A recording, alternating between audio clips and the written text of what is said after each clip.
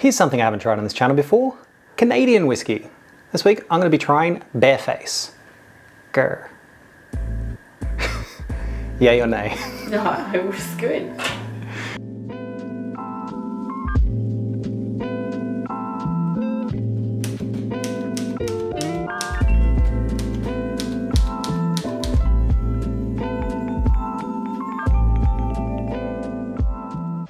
Hey guys, I'm Nath Martyn, the Whisky Scribe. I'm a whiskey enthusiast and I love all things whiskey, including Canadian whiskey. But taste is subjective and there's a lot of different whiskies out there. So whether you consider yourself a connoisseur or you're just looking to understand more about whiskey, let's explore it all together. If you'd like to see more from me, consider subscribing. You can also follow me over on Instagram. And if you do enjoy this video, please do give it a like. It really does help me out. Bearface Whisky, although it's new to the Australian market, it's not necessarily a new whiskey. It's been available in Canada since I think about 2019. It's labelled as a single grain whiskey and the grain is corn, but it's actually about 99.5% corn with 0.5 malted barley added. That's not uncommon for a corn-based whiskey. Usually you're adding that malted barley in there because it helps the enzymes break the carbohydrates down into sugars so that they can be turned into alcohol. It's still considered a corn whiskey, it's just part of the process. But Bearface isn't actually a distillery. They've contracted whiskey to be made by other distillers and then they're going through the process of aging it to their specifications. And that's because they're more concerned with the actual aging process itself. So this is the first release they've got. It's called Triple Oak. They do actually have a new release out now, which it's probably going to be at least 5 years before we see it in Australia. Who knows? But this one, it's called Triple Oak because it spent time in 3 different types of casks. So it spends the first 7 years in spent bourbon barrels. So this is ex-bourbon barrels that have been used so much that there's no character coming through. They're just allowing it to have that time just to develop as whiskey without too much flavour imparted. They then spend some time in French oak barrels that have contained heavy red wines, and they're doing that to try and impart some of these really fruit sort of flavours in there. And then finally, they spend time in dried Hungarian oak casks. And the point of that is, it's meant to infuse some more spicy sort of notes that would almost give the impression of rye whiskey. Now, the other really interesting thing is they like to advertise this as elemental aging. Elementally aged. So they're putting the barrels in shipping containers and they're putting them out in wilderness areas to let those barrels take on those natural elements from the environment, which is very similar to the way a lot of regional Australian whiskey distilleries operate, just out of habit of where they are. If you look at Kingslake, they're right in the middle of a patch of bushland, so they get a lot of the eucalyptus impression. So it's kind of cool that somebody in Canada's taking that on as well. But this one's not exposed to Australian wilderness, this is exposed to the Canadian wilderness, and it's in a very bear-heavy area of Canada.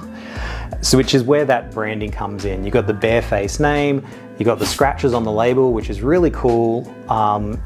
As a marketer, I really appreciate good branding, and this looks like something that Logan from the X-Men would drink. But the point of the elemental aging, it's not just so that bears can rub themselves on the barrel to impart their musk, it's also the variance in temperature. In the areas where this has been aged, the temperature ranges from about 0 to 100 degrees Fahrenheit, and if you're amongst the rest of the world using the metric system, that's more like about -17 degrees Celsius to 37 degrees.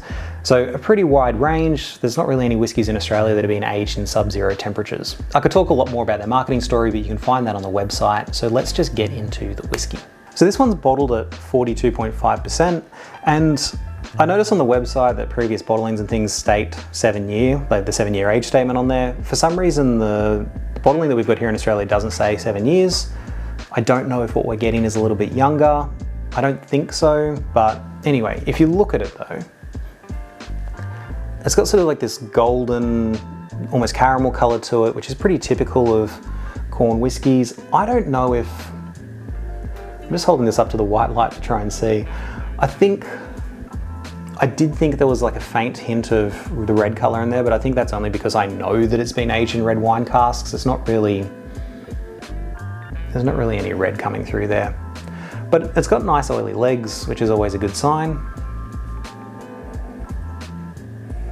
On the nose, I know that Hungarian oak is meant to give the impression of rye whiskey, but this is unmistakably a corn-based whiskey. I'm getting literally buttered corn. I do get the oak coming through from the barrels.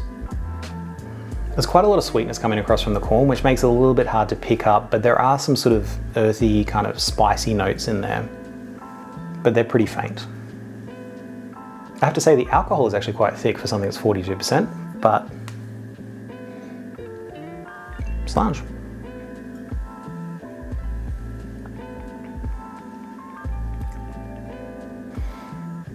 Again, as somebody who doesn't drink a lot of corn-based whiskey, the first impression I get on this is the corn. So I'm sort of having to let my palate break through that a little bit before I can taste anything else, which is my very sophisticated way of saying I need to drink more of this before I can give any assessment.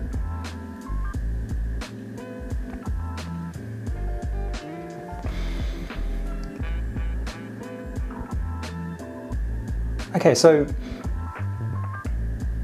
you saw that those legs are quite nice and thick. That does give it a really nice, oily, kind of buttery mouthfeel. And combined with the corn, it sort of develops into this butterscotch sort of flavour, which is quite nice.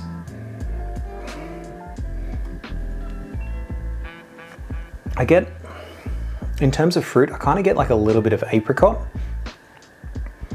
but not like fresh fruity apricot. I'm talking more about like, you know, apricot preserve. The oak is there, but it's very much subdued by all that sweetness.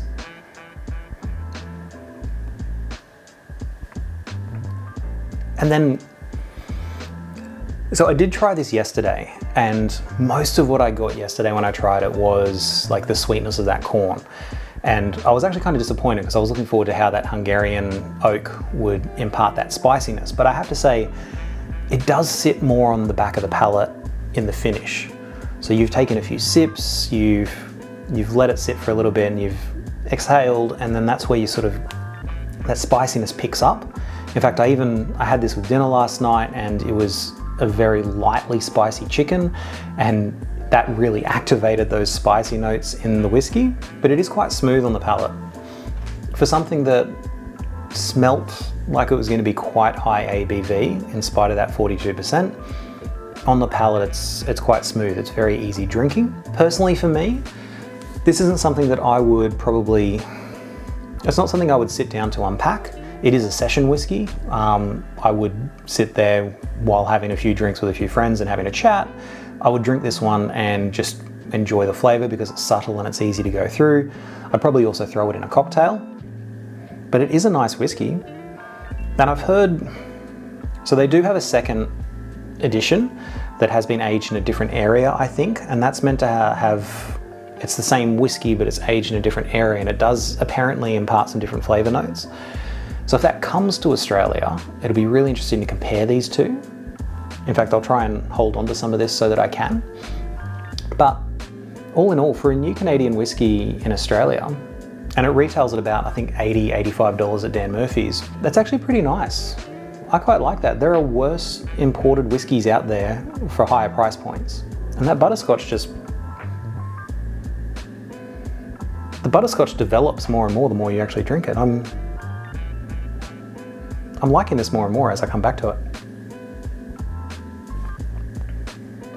Maybe it does have a bit more to unpack. I jumped the gun on you. I apologize. So, although that's a corn whiskey, and I know that Canadian whiskey has a lot of this impression that it's very rye heavy, there's actually not really any standards in Canada that specify that whiskey has to be rye or corn or anything like that. You can sort of use any of the 7 grains that you want. It's just this habit that most Canadian whiskey does have a large proportion of rye in it. So it's really interesting that this one doesn't. And yeah, like I said, I'm very glad that it is different. It's something a little bit more unique to follow through. So this may not be typically representative of Canadian whiskey, but that's fine because life is all about exploring different things. So I would say this one is worth a try. If you have tried this one though, or even the second edition, I would love to hear your thoughts on it. Now that I know that there's another edition, I would really love to be able to compare the two. But if you enjoyed this video, please give it a like. If you want to see more from me, consider subscribing. Enjoy what's in your glass, no matter where it's from, and slange. Eh?